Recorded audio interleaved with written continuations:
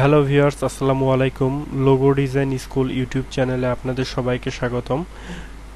আমি গত ভিডিওতে আপনাদের দেখিয়েছি কিভাবে আপনারা সিকিউরিটি লোগো তৈরি করবেন। যারা এখনো দেখেননি তারা অবশ্যই ভিডিওতে গিয়ে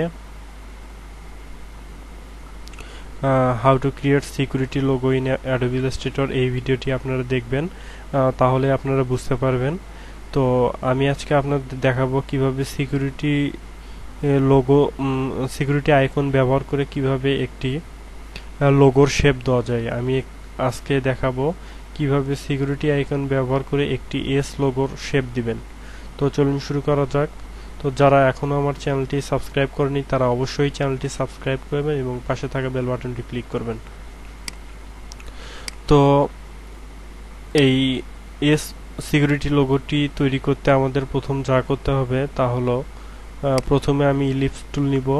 ইলিপস টুল থেকে আমি একটি সার্কেল নিব এবং অল্টার প্রেস করে আমি একটি কপি করব।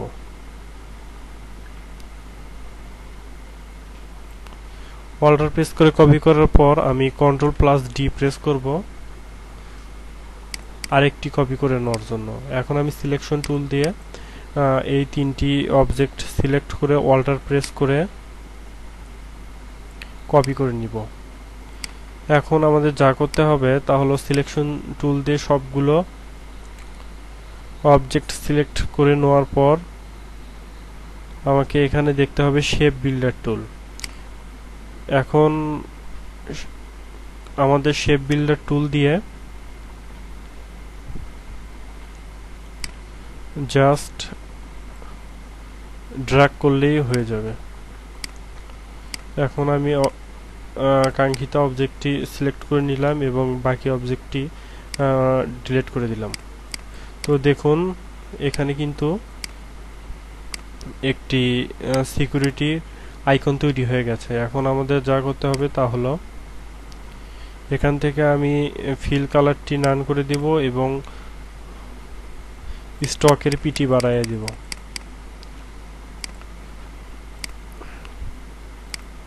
আমি স্টকের পিটি রাখলাম 7 পিটি এবং এখান থেকে আমি লাইন সেগমেন্ট টুল থেকে আমি একটি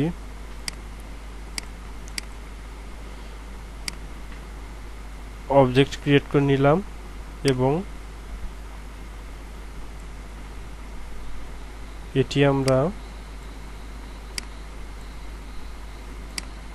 মূলত এই লাইন সেগমেন্ট টুলের মাধ্যমে আমি এখানে একটি এস শেপ দিব। তো সেক্ষেত্রে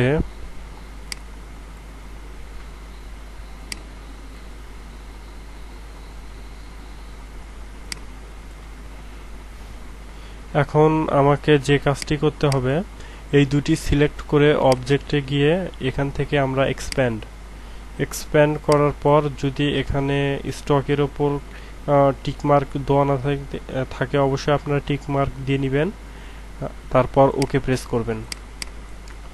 দেখুন এখানে একটা জিনিস হলো কি, সেটা হলো এখানে কিন্তু স্টক থেকে ফিল কালারে চলে আসলো। এখন আমরা পাথ ফাইন্ডারে যাব এবং ডিভাইড করব। ডিভাইড টু আনগ্রুপ করার পর এই অংশগুলো আমি ডিলিট করে দিব। এখন আমাদের যে কাজটি হলো সেটা আমাদের এর শেপ দেওয়ার জন্য এই অংশ প্লাস এই অংশ, এই দুইটা অংশ আমরা শিফট প্রেস করে সিলেক্ট করে নিব। সিলেক্ট করে নেওয়ার পর অবজেক্ট, তারপর পাথ, তারপর অফসেট পাথ যাওয়ার পর আমরা এখানে প্রিভিউ দিয়ে এখানে পিটি একটু কমাই নিব।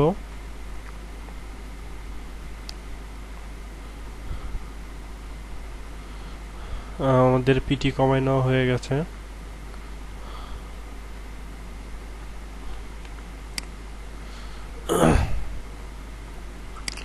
এখন আমরা যা করব তা হলো এই সবগুলো সিলেক্ট করে এখানে পাথফাইন্ডার থেকে ডিভাইড টু আনগ্রুপ করার পর আমরা এই অংশটুকু সিলেক্ট করে ডিলিট করে দিব এবং নিচে থেকে এই অংশটি ডিলিট করে দিব। তো আপনারা দেখতে পাচ্ছেন এখানে কিন্তু একটি এস শেপ তৈরি হয়ে গেছে। তো এখন আমাদের লোগোটি তৈরি হয়ে গেছে কিন্তু আমরা এখান থেকে যে অদৃশ্য পাতগুলো আছে সেগুলো আমাদের ডিলিট করতে হবে। তো আপনাদের একটি সহজ টেকনিক শিখিয়ে দেই, সেটা হলো এখান থেকে এখানে যে ম্যাজিক ওয়ান টুলটি দেখতে পাচ্ছেন, এটা আপনারা সিলেক্ট করবেন। এটি মূলত এই অদৃশ্য পাতগুলো সিলেক্ট করার কাজে খুব সহায়ক হিসেবে ভূমিকা পালন করে।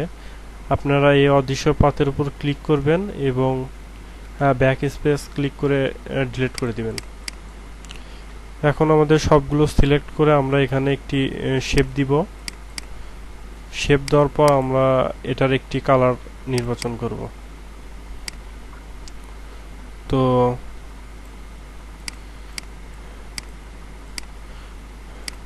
আমি একটি কালার দিলাম। এখানে আপনারা চাইলে গ্রেডিয়েন্ট কালারও ইউজ করতে পারেন।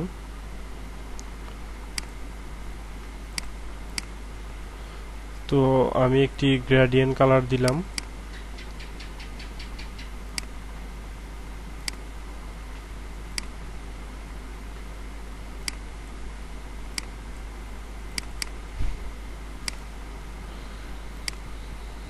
আমি একটি গ্রেডিয়েন্ট কালার দিয়ে নিলাম।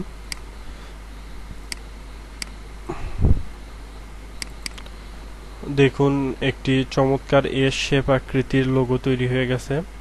তো যারা ভিডিওটি বুঝতে অসুবিধা হয়েছে তারা অবশ্যই ভিডিওর নিচে কমেন্ট করবেন কমেন্ট বক্সে, এবং যদি ভালো লেগে থাকে অবশ্যই চ্যানেলটি সাবস্ক্রাইব করবেন। ধন্যবাদ সবাইকে।